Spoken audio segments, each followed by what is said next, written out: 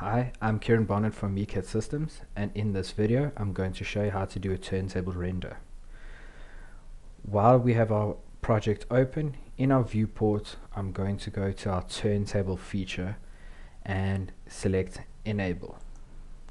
Once I select play, you'll see that my project will start to rotate. When I hover back over the turntable feature button, you can see it'll give me a few options. From here I can pause it, I can click play, and I can increase the speed. So in this example there you can see the speed increases, or I can reverse the direction. If I want to reset, I can just select reset. While my turntable feature is active, I'm going to go to my output tools, and we're actually going to create our render.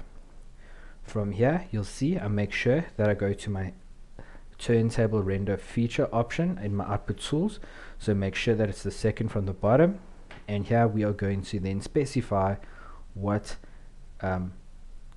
detail we would like in our render. So for this example we're going to keep it as sunglasses. We go into our movie output or movie format, we want it to be MP4. However, there are two other formats available. From here we're then going to say we want to create a movie. Under the angle range, we would like it to rotate completely from 0 to 360 degrees.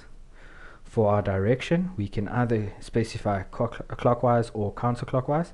In this example, we will be specifying clockwise. We can also specify frames per second, which allows us to increase or decrease the quality of our render.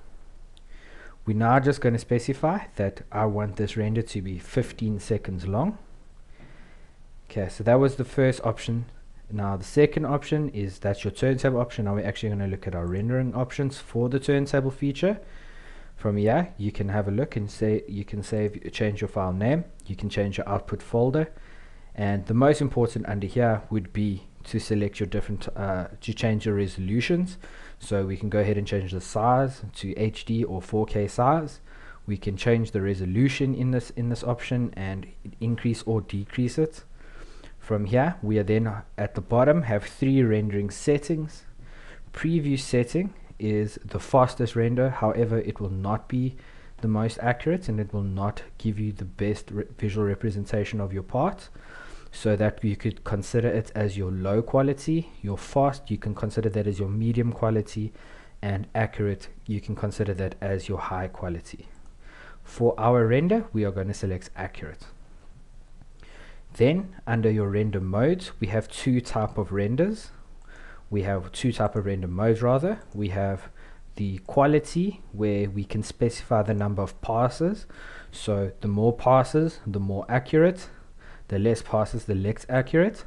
Or what you could do is select time limit and say we would like this render to run for, in this example, let's say 30 minutes. And from here we can then say start turntable render.